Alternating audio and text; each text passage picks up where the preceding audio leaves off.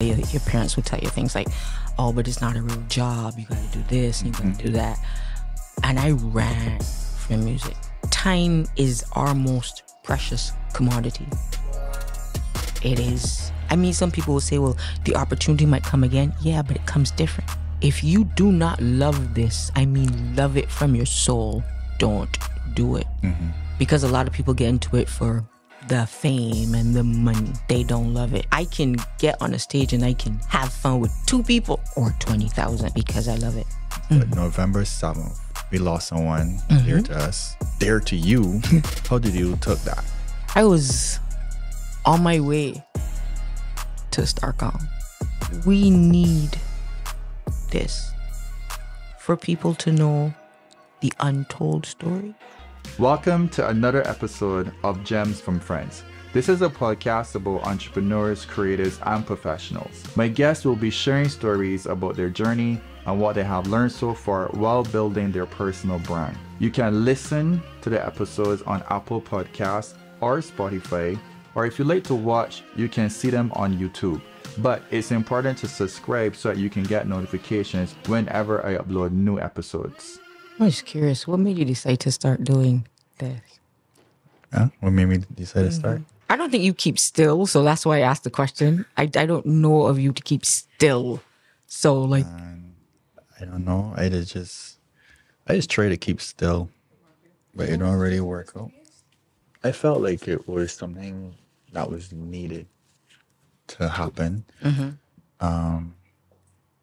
So I know this is your interview, not mine, but I can tell you quickly. When I was about 18, I had this idea to do a magazine because magazines was the thing back then, right? And I had this thing called Beijing Icons, and I felt like we needed a platform for something. We need storytelling. We have like a good story. Yeah, and because we got like so much talent here, we got like our own people in our community here, and we always looking at international media and media in different places, and then we don't really like big up ourselves, you know. And I felt like the only difference that they have with us is that they have platforms that push them and we don't per se. No, they that's have so true. They have all the PR. They have awards. They have this like imaging and everything. Imaging. Yeah. And then for and at that time I didn't really understand branding or anything like how you do now. And then obviously to create a magazine, me being 18, don't ever have money for bus fare. I go there going to meetings to the printery and they're telling me, yeah, it's about $37,000 to do this for this launch. So yeah, so I had to put that aside. And I felt ever since then, something keep nicking at me like, okay, you gotta get back on it. It may not be in a form of a magazine, but it's in a form of like what's happening now, which is kind of like podcasting, which is this. Digital magazine, if you want to call it that. Yeah, magazine motion. There you go. Motion and audio, you know. I think it worked out when it was supposed to, though. I feel so. It was all timing, and I guess I had to learn a lot of other things to be ready, and then you guess as well at a certain where they are in their life now. I think is a good time, a better time now to do it now. So yeah, so here we are, Gems from Friends. Okay, I heard a little bit of the story when you were talking. I think you were interviewing. Somebody was interviewing you, and you were talking a little bit about it. And I was like, okay, there has to be more. There has to be something more. But that's just me and my curiosity. Oh, you mean, I think that was Nicholas Branker when he was asking me. Yeah, because the first time on the white shirt with the bus stop or something. Yeah. That's Nicholas, Branker. So yeah, he had asked me what it all about. So then I was getting here an intro on what this is and what I'm trying to do. Sometimes I don't fully understand what is it. I just going with it. I just feel as if something that God put on my heart. Then you got to do it. And then I start. You got to do it. Every time I ignore it, I keep getting bothered. Well, then you need to get it out there. I think we should all go back empty. Yeah. Every talent we have, every gift we have, we just give it And a lot of people don't understand that. They think their gifts are for themselves. Me personally, I think our gifts are for the people around us. Yes. And out there. Yeah. So when we do leave this realm and wherever else we go back empty. I'm like, okay, yeah. I'm fresh out of gifts. I don't have any more. Exactly. I don't have any more. And you get a sense of fulfillment too. When you can serve, because like, you know, like when you kind of hold it to yourself selfishly, like it doesn't really do anything. I feel like it has to flow through you. We're just vessels that just gotta flow. Things just gotta flow through. And then when we do that, our gift is one thing that it only gets better the more we give it. Yep. Like it multiplies, and more abundance come. It's like an everlasting flow. But and we're not meant to keep them. Yeah. We're meant to, as you said, serve and give them away. They're not meant for us to keep. Okay. But what a way to start this episode. Hi everyone. Before I jump back into the conversation, I want to take a moment to talk about our sponsor for this episode, GibbsDirect.com. As a business owner, time is precious. I don't have a lot of time to be driving around searching for products, especially supplements that support my active lifestyle. That's where GibbsDirect.com comes in. It's an online store based here in Barbados, and let me tell you, their user-friendly website makes it real easy for me to find what I want, add it to my virtual shopping cart, and then place my order. I can then pick up the items at their convenient pickup location the same day. If I spend $300 or over, I get free delivery to my house. And here's the best part. You listeners get access to a discount today. Just type the word GEMS as your promo code at the checkout to unlock your savings. So whether you're a busy entrepreneur like me or just someone that is just looking for convenience and quality products, be sure to check out GibbsDirect.com. Okay, now let's get back to the conversation. The person in front of me is a voice we all know and love. Host, radio personality at Starcom Network. Used to be on Hot FM and now on The Beat. Propover ambassador. Yes. And mother. Yes. Ladies and gentlemen, welcome DJ Tami. Hello. Hello. Hello. I like that intro. Maybe I should get that to use on my shows. I like that. I try to improve them. I was a little poor with the intros before, but trying. No, you're not trying. You're doing it. All right, cool. Yeah, okay. We can, I'm doing it. I'm doing it. Doing it. All right. So, Tom's you mind if I call you Tom? That's fine. All right. That's fine. The first time I saw you, you were playing, down behind Le Mirage and Bump and Wayne, what part name was? Yeah. Oh, wow. Wow. Sorry. That's fine. I'm just like, damn. I think that was the first time I saw you in person because I was only hearing you on radio. And at that time, it was like DJs on radio was such a novelty because like we didn't have social media. So you couldn't really see them. So y'all like, it was always like this superstardom kind of thing. Y'all were like our superstars. Yeah. And so when I saw you there, I think you were, correct me if I'm wrong, but would it be John Doe at the time that you were playing with? If you're talking about behind Bump and Wayne, it wasn't even Bump and Wayne yet. This go by to late 2002 or then it would have been.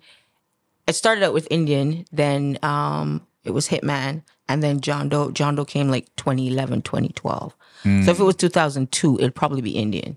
Yeah. Okay. And Tami and Connection sound. Yeah. That's what it would have been. Yeah, that's the first thing. That's what? First time I saw you. So not to age any of you in here. But hey, look, I gracefully. One of the things I realized that you used to kind of like you was one of the men though. Yeah. You used to be always like pretty much fellas. And I wanted to know what was it like coming up in an industry that is male dominated. What was it like then compared to what it is now? Back then, the love, which I still do, the love I have for it, to me, it was just letting people know, you know what? If you love this, you can do it. Male or female. You can do it. You can do it. And when it comes to what we would call like an argument, not like we fighting or anything, but the words, the speech we would give before a song comes in, yeah, we call it an argument. You can, as female, it made it so much fun to twist around the argument and give it a female perspective. Right. Yeah. Right. And make it more dynamic. yeah. Yeah. So back then, I know a lot of people would say, well, wasn't it difficult? You're surrounded by men. I'm like, no. Because as you said, for me, might have been female, but I was one of the boys. Yeah. It was, I loved what I did, still do. And it was just so much fun to just show them, well, yeah, you look at it that way, but I'm going to give you it from a female perspective. Yeah. So that was then. Now, I don't know if the women love it. There aren't very many women in it now. And that hurts sometimes. Right. Because it's getting in it and being in it and seeing and knowing that you can turn things around to make it suit you. Yeah. Yeah, and to make it come off from a female perspective. Right. But I don't know if the love is there for some of the females that are there now. And that hurts. That does tug a little. Do you think that there's a level of gatekeeping when it comes to the gender? There was, because I remember people hearing my voice, they would always be like, but you're a female. And I just look at them like, yeah, so watch me do this. Right. Yeah. So I think there was, but that didn't last very long with me. Right. Because I was not about to take no for an answer when it came to this. Right. So that didn't last very long with me. Right. I don't know, man, but listening to your radio, I prefer to hear women talking to me. It should never be a big deal. That's the thing. And if radio should have both dynamics. Correct, yeah. Because you have the male perspective, you have the female perspective. And then when they gel, yeah. It's just a beautiful thing to listen to and to see. Yeah. And you don't feel as if, as you said, it's gate kept by one set or another. So having both, I could understand. And I remember Warren always used to tell me, he's like, having a woman talking to you in the morning works better than me hearing a man with a gruff voice. Exactly, there's a groggy voice. So I understand. I understand. So in 2006, you became a mom. Yes. And I felt like the nation kind of grew up with your daughter. Storm. Again, like I never saw her, but I felt like we family because you were so proud of that. You made it part of your show. You made it part of the conversations you were in. And I think it kind of like helped us to know you better. Because that's important to me. Yeah. I mean, I know I have a life outside of my personality, but for me to connect with those who are listening, I feel that they need to know some part of me. So it wasn't a case where, okay, this is who I am on air. This is who I am off air. Right. No, it was the same person. Right. It was the same person. So for me, like people knowing who she was, I mean, not getting into the private stuff, but people knowing, okay, I just gave birth. Yeah. Yeah. And a couple of days after gave birth, I went back on air, did some sponsor time, and went back to the hospital. Seriously? Yes. Yes, I did. Okay, so give me the picture. You went into the hospital. How many days it took before you came out and went on air? I went into the hospital the Friday morning because she was almost 2 weeks overdue. Okay. And the doctor was like, okay, you know what? We're going to take baby. Because I didn't know, boy or girl. I did not want to know. I wanted the surprise. Oh, so it's a surprise. Okay. Yeah. So he was like, okay, we're going to take baby this Friday because it's almost 42 weeks. Right. And it was getting a little dangerous. She was comfortable in there. She did not even want to come out that Friday. So I'm in the hospital, 8:00. Nothing's going on. So the doctor says, okay, you know what? We're going to have to induce you. And I'm like, okay, thinking cool. So get induced. And I'm there and I'm looking. You see how there's this light behind you? Yeah. I looked at that light in my hospital room for 11 and a half hours. Hence why her name is Storm. Wow. 11 and a half hours. No painkillers I had to go through. Natural. You did it labor. natural? I wanted to, well, because there's a lot of medication I can't take. Okay. And I wanted to give her as much as a chance without having any drugs or anything like that. Okay. I mean, if she needed drugs afterwards, that was fine. Yeah. But as much as natural as possible, As long so as that I you could can. say, okay, you know what, I gave you as good a start as I could. Right. Everything else is up to you. Right. Yeah. So then, And okay, sorry. Go ahead. Saturday morning, I gave birth the Friday night. Saturday morning, I left the hospital, went, did a half hour. Seriously? Went, did a half hour on air, went back. I went back to the hospital. Went back to the hospital.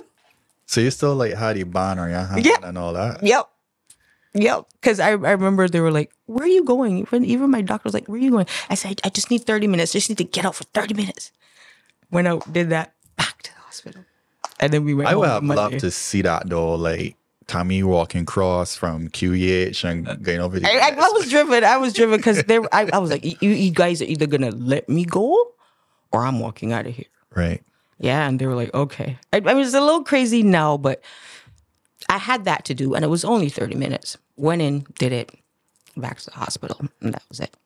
You really love what you do. Yes. It's the one I could not. If I tell you that I ran for music for years, I did everything else, and I just ran for music.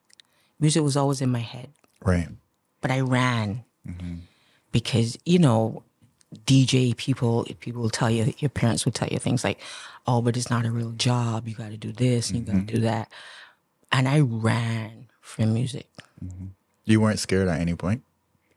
Wow. Second main? You mean when Guessing. it came to music? Yeah, when you were choosing music. I would say music chose me. Okay. Because growing up, music was always around. You know, that little gramophone thing your grandma used. And all of my family they were just singing and happy when it comes to music. I had an uncle who used to DJ. Yeah, music was always there. Whenever things got to be too much, it was music. And not just what some people consider music as in the dance hall, the hip hop. I mean, I could sit down, I can listen to Bach. Right. I can listen to Beethoven, like Fur-Elise is one of my favorites. Yeah, the Moonlight Sonata. I love those things. So when I say like music, I mean every possible genre you can think of. And then it was how you could use music to deal with everything in life. You're hurt, music. You're happy, music.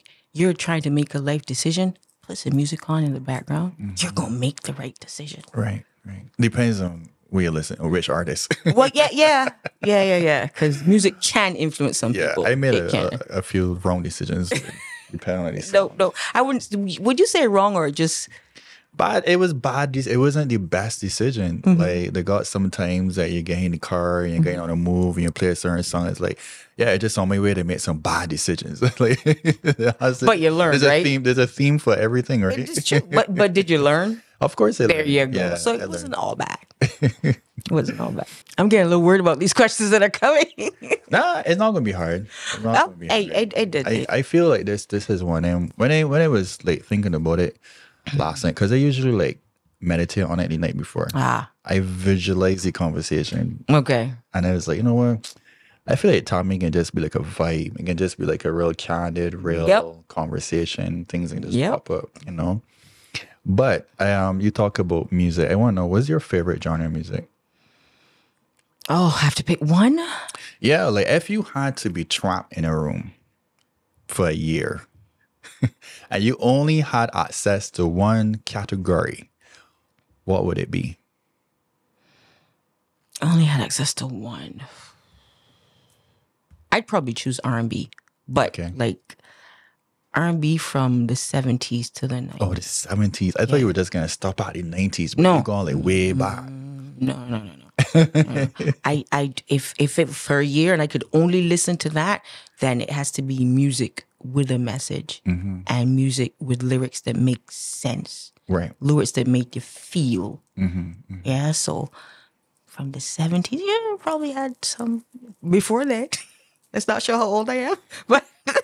But yeah, from R&B, I would have to say blues, rhythm and blues. If I could only listen for 1 year, yeah. Okay. And do you read, right? Yes. Okay. What's your favorite book? Of all time, A Time to Kill. A Time to Kill. Why? Because I don't know if you've ever read it, but if you can, and for once they got the movie right, this book made you think. Yeah. And it made you see what a father was willing to go through, a parent was willing to go through because of what happened to their child. And that's always been big for me because I'm the eldest of 6. My mom has 3 boys and 3 girls. Okay. Yeah, so I've been mothering from the time I was 6 years old. So A Time to Kill, and it made you realize this is the life that people had to live back then. And I'm fortunate that I don't have to go through it how they did. But it made me stop and think and go like, this is something people had to live with. Had to deal with, yeah. Had to deal with. And it made you look at things in a different perspective as well. Okay. What time period was it basically? I think it was like the 50s or something like that. I'd have to check to sure, but it's A Time to Kill. It's one time they got it right in the movie. They got it right in the movie too. What's your go-to for inspiration? Like just before you go on air, because one of the things I admire about personalities who go live, don't matter what they're going through, they gotta show up. Yeah. And like if nothing is happening to them, it's all about who they're speaking to. It may seem harsh, but those who are listening, it may seem harsh, but they do not care. Yeah. They want you to cater to them. It may seem a little harsh, but it isn't. It really is not harsh at all. They want you to help them get through the day.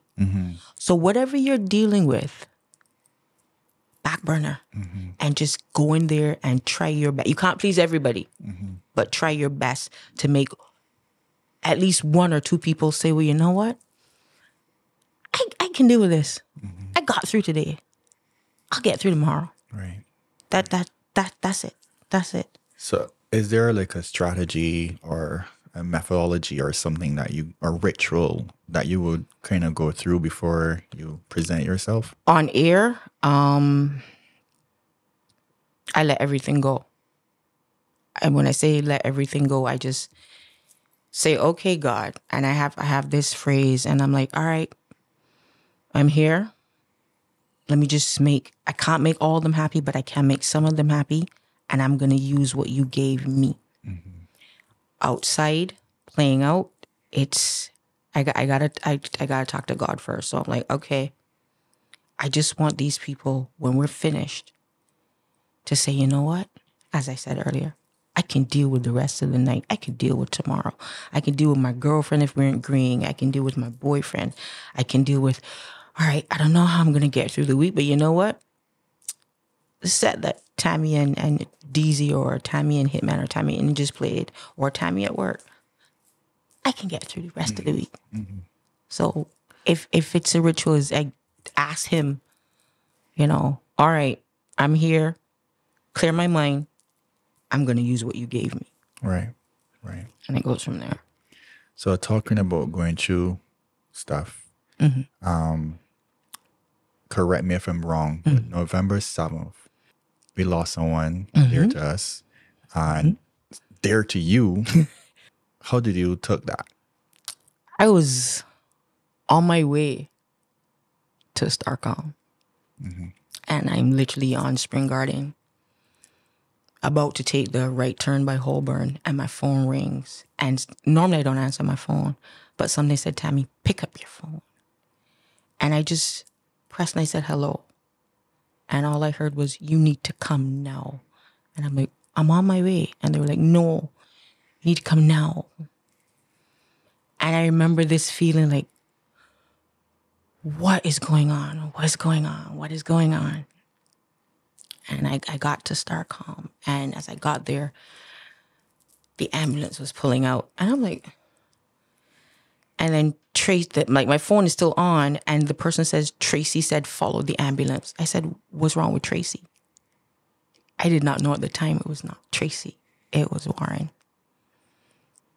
So I go to the hospital, and I'm there, and I keep pinching myself and telling myself, Tami, wake up. I still do it now. I keep pinching my right hand. I'm like, Tami, wake up. Tami, you gotta get up. Tami, you gotta get up. And I was not waking up. And I remember I sat down on the ground, literally outside A&E. I just sat down on the ground, and it got really cold. And Tracy called again, and I'm like, what are we doing? And she said, can you come inside? I said, no. If I come inside, Tracy, that is not going to end well. Because we'd been in that position before where he'd had a heart attack. Okay. And I'd met her at the hospital because she'd called. She's like, you need to come now. Warren's on his way to the hospital. And this was like 2011 or 2012. But this time, it didn't feel the same. Okay. So I said, nah, Tracy, I'm not coming in there. I'm here if you need me, but I'm not coming inside. And like an hour, not even so much. I say an hour because time didn't measure up for me then. Then she called, and she said, Tami, he's gone. And I said, gone where? Upstairs, out back? And she said, no, he's gone. I think I stopped breathing for a bit, and I went back to pinching myself, and I'm like, Tami, get up. Tami, get up. Tami, get up. You got to wake up. And you know when people are around you, but you're alone? And then shortly afterwards, Tracy came out, which is his wife, Tracy Morganford. And she just looked at me, and she said, the last time you were here, we had a different outcome. Mm-hmm. And I was like,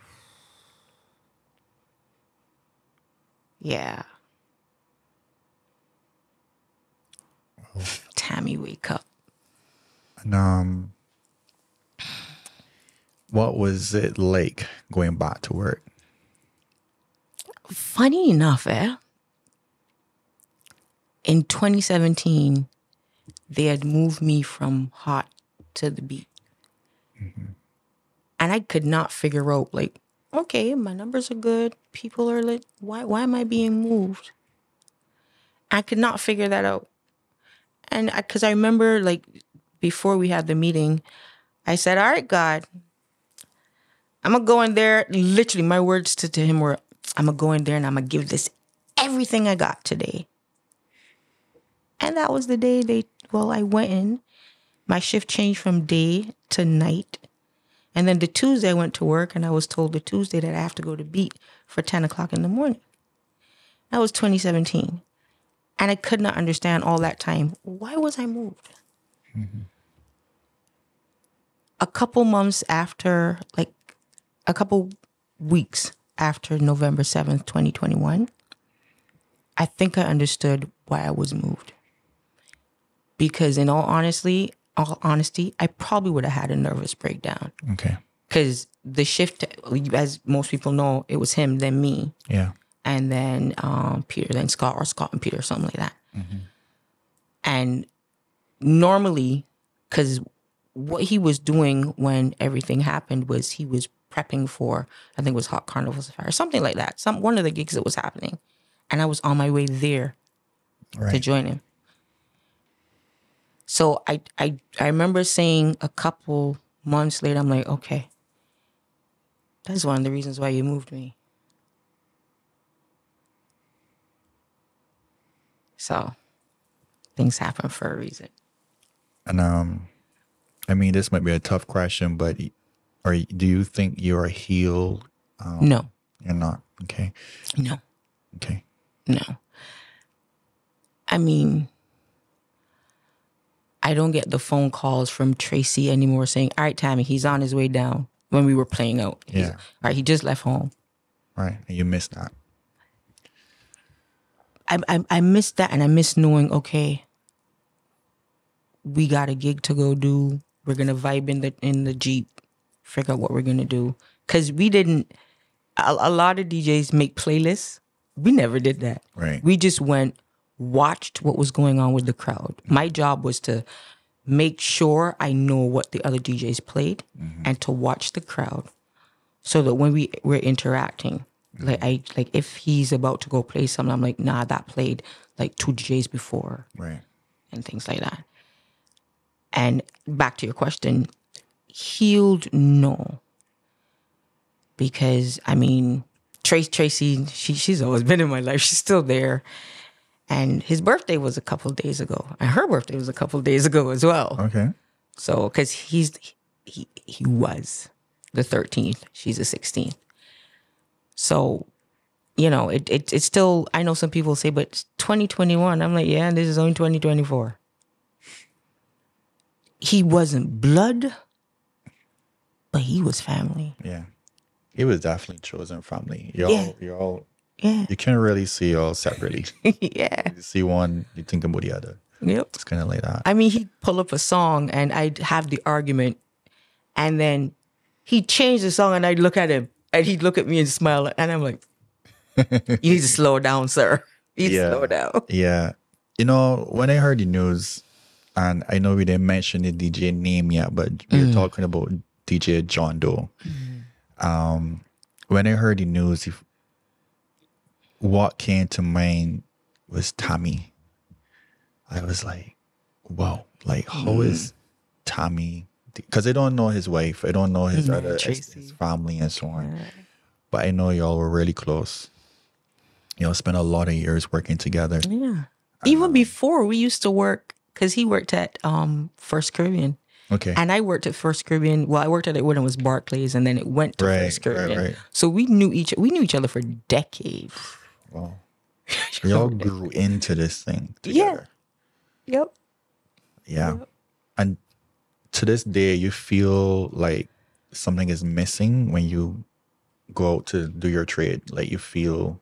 Yeah.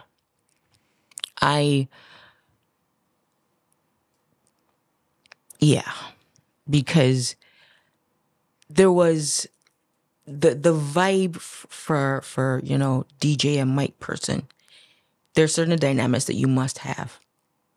But like I said, I didn't always have to look at what was on the screen. I just knew, okay, well, this is coming. So I knew how to go from there. And no disrespect to nobody else that comes along. I mean, we still got the Musketeers. Every once in a while I still play with Chris, because there's Renegade and then there's Renegade Musketeers. But there will, and I know people say you should never say never, but the vibe we had and how the crowd responded to us, that will never happen again. Right. That was special. That was, you know. That will never happen again. So, Toms, it just goes to show that we have to cherish the moments that we are in. And we tend to not understand or appreciate where we are any moment until it's not here anymore. Yep. And one of the things that we think we have a lot of time. We don't. I saw I think a meme that says, you always know how much money you have. Not always, because things happen. But you never know how much time. And that changed. I mean, 2 events in my life that made me realize the importance of time. August 11th at 7:30 p.m. and November 7th, just around 5:30 minutes to 6. That is the birth of Storm and the death of John Doe. Yeah. Time is our most precious commodity. It is.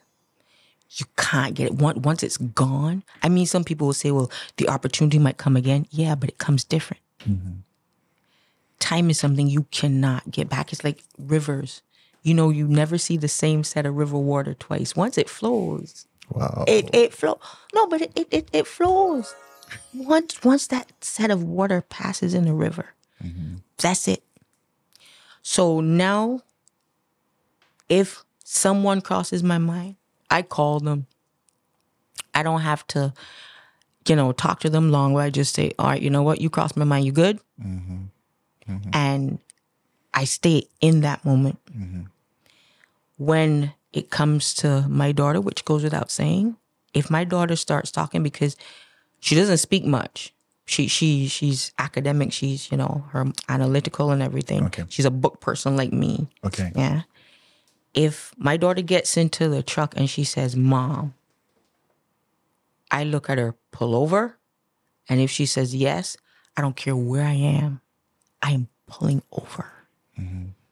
Because we got to understand, again, time is the most precious commodity, and it's the most important gift we can give to someone, or someone can give to us.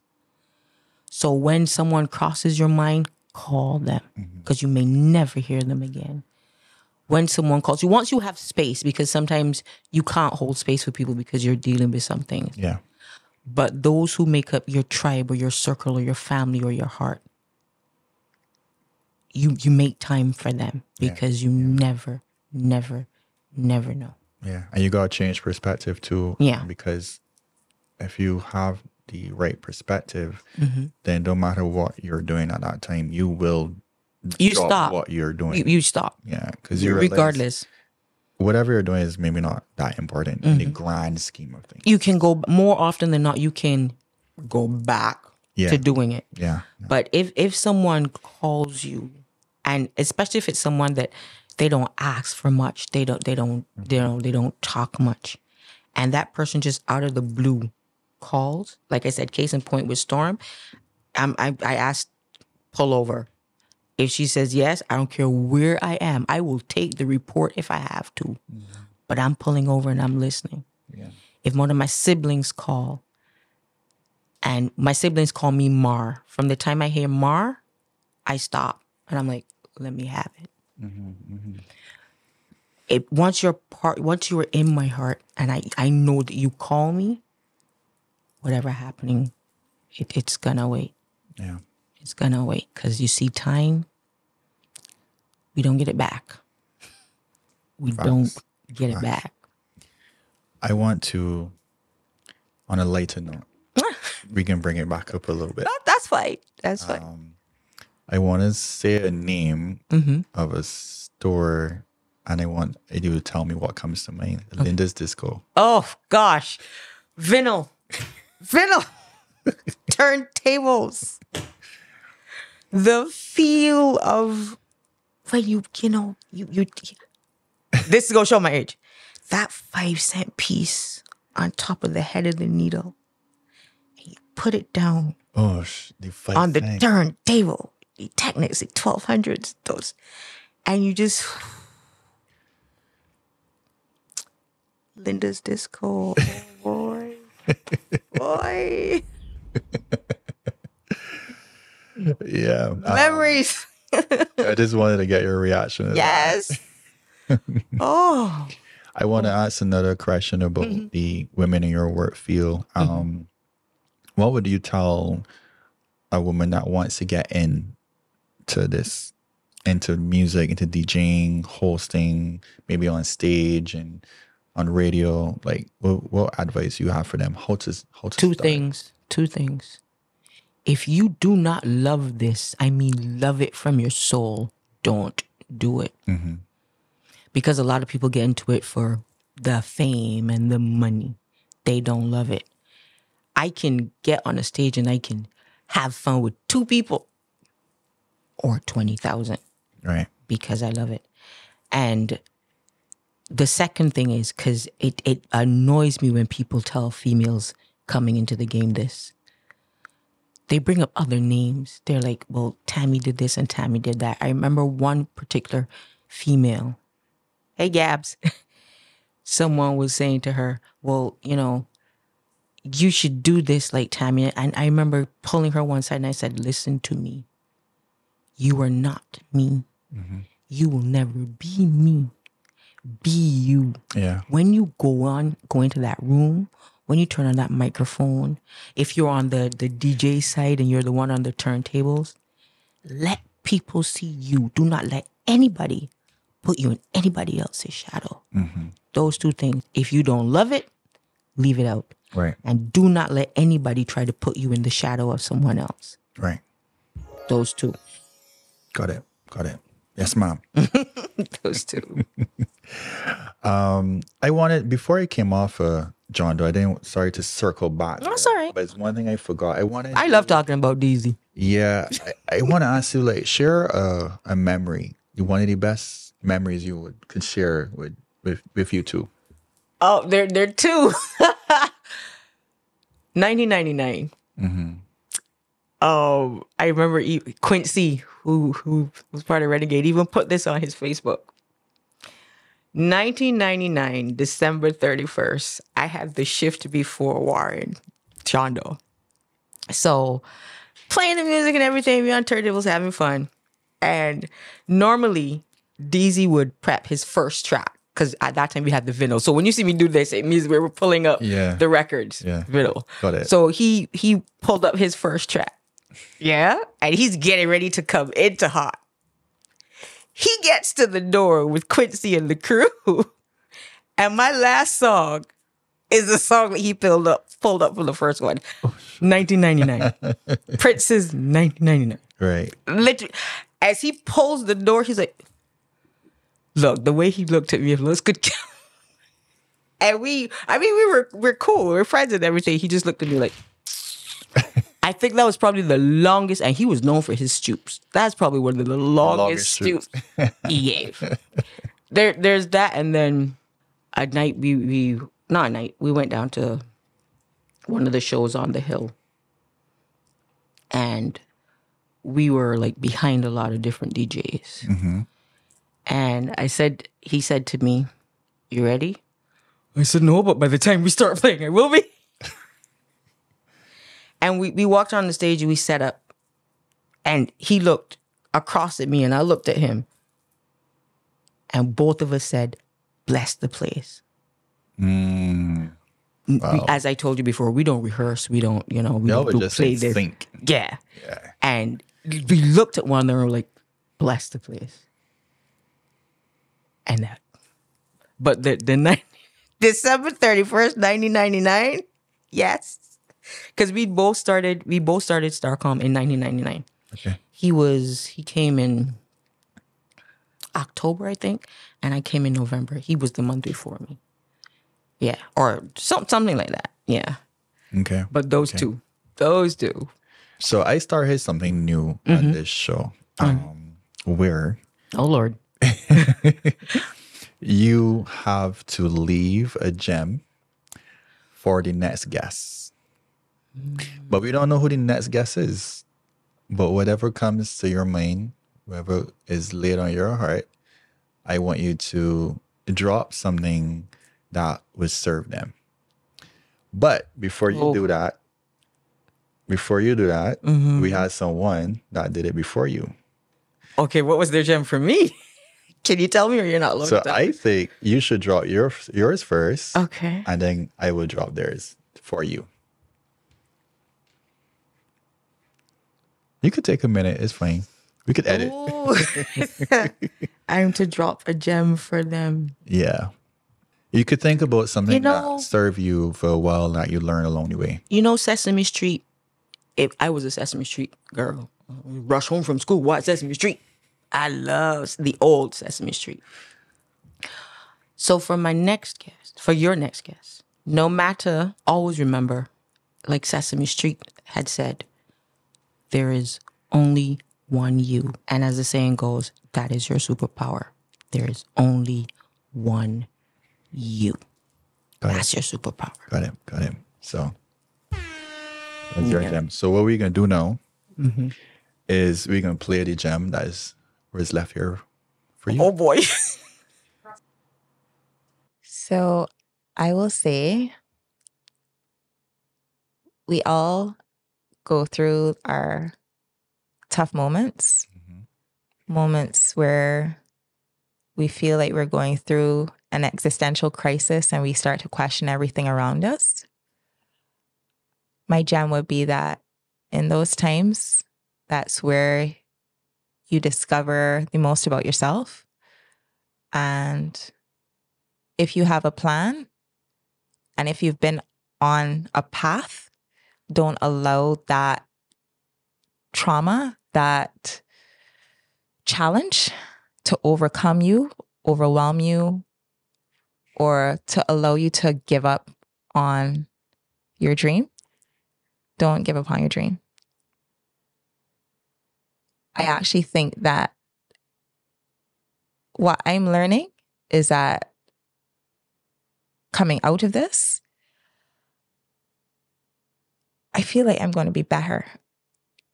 It's funny, I can't see the full thing yet, but I have this confidence, this faith that I am going to be better for everything that I've been through.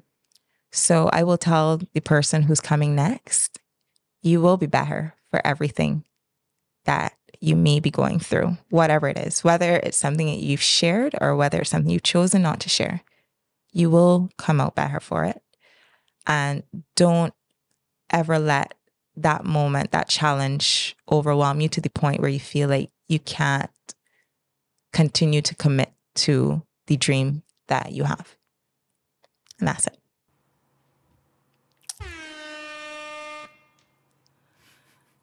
Can I tell you something? Whether you use this or not is fine. For the first time in 25 years, I told my company no. They wanted me to do something. And I said no.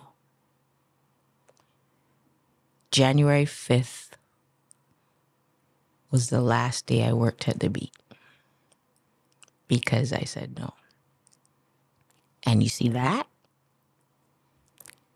When I drove out of Starcom, I said, okay, God, what do you got? You see that? That was for them. Thank you. That was for me. You're welcome. That was... You're welcome. And just know that your gem drop is going to be for the next person. And we are going to be having a chain reaction going on. All right. So thank you for being part of this. Thank you for... I was nervous, but I get nervous at everything. But no, I think this, and I know we're on the opposite sides of the interviewing table right now, but we need this. Okay. And I'm not saying this because you're here, but we need this for people to know the untold story. Yeah. And to be able to see people for who they are. And in some cases, understand why they are the way they are. If they choose to let that come out. Yes. So I should say thank you. Because I've watched some of the other episodes from season 1. Season 1, right? Yeah. And then 1 and 2, yeah. So I think now with everything going on, this is needed. Okay. So thank you. You're welcome. Thank you. Try to keep going. No, you will keep going. You will go as long as you're supposed to. Yeah. Till you go on to the next. And I just want to say, there people like you don't really get the flowers that they deserve. Because you're on air, to just see you as just a voice, a machine. But I think that your role and your job is very important. Not just the quality of your voice, but the content of what you say. And as you said, you bring a lot of different point of views, perspectives, and that is needed to help create the conversations that need to be had. And when I was coming up, you were one of my favorite ones that I would like to listen to because it always have this spin on it. And it's kind of like educational. In a fact where, like, you know, if we just in a conversation with a bunch of men, you know, we just get one side. But when you come on, like, cool, we have an opportunity now to get that big sister side. Yeah. And you brought that, and you're still bringing it. Yeah. So wherever the next chapter is, it's just going to lift you higher. I know. Give you your flowers. I know. But thank you for my flowers. So I want to give you your applause. Look, Ma, I made it.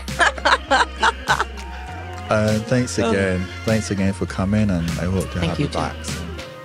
Just call. Yes. Phone call. Was it Carter? It was Carter. Somebody said phone call already, but yeah. And that's a wrap. Yes. Woo.